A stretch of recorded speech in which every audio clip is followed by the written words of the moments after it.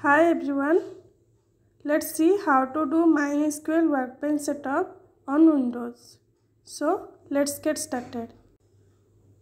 To download MySQL Workbench, open a browser and search for MySQL. Open mysql.com link, scroll down, click on MySQL Workbench under Downloads. Click the download link. Click no thanks, just start my download.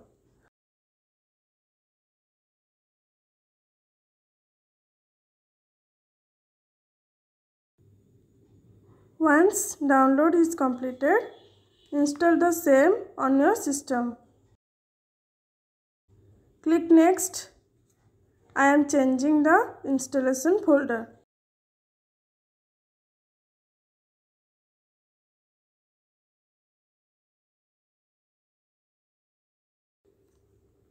Click next, next, next, install.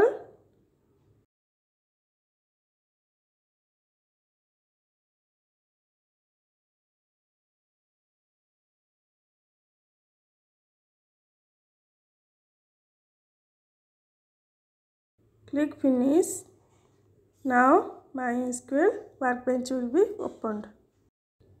MySQL database should be installed previously before running MySQL Workbench. If you don't have MySQL on your system, install it. I will put the MySQL installation link on the description.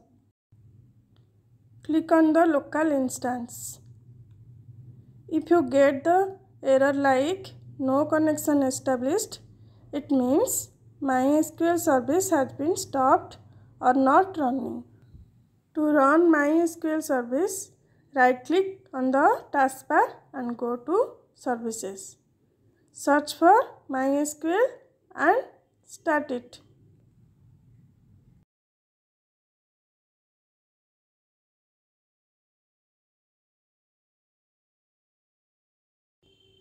Now close the workbench and start it again. Provide password. There should not be any errors now. I am getting one warning because I am using higher version of MySQL. Now we can execute the SQL queries here. Click on the schemas. It will show the available schemas. We can check any table details directly here.